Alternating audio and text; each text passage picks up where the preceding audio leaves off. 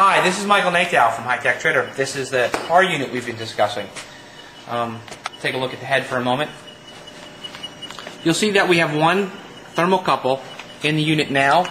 We're sending an additional thermocouple, which you can plumb into one of the additional ports and then wire up to the control unit. You'll notice the control unit, it has a tachometer. Although there's no tachometer sensor on the instrument, this would be an upgrade on the controller. You can put a tachometer sensor if you so choose. Variable speed control, temperature set point and overtemp. On the rear of the controller,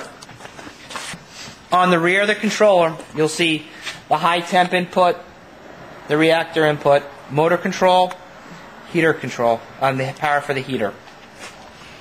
What you can do, this is an option. This is our thermocouple, which is a double. We've used this before, this setup. You can call Parr, probably get this from Omega Engineering. This does not come with the unit, but this is what I would recommend.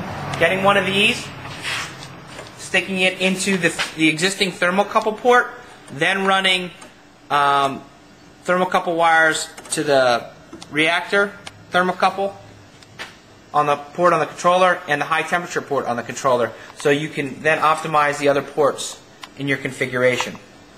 Thank you once again. This is Michael Natal from High Tech Trader. Have a great afternoon.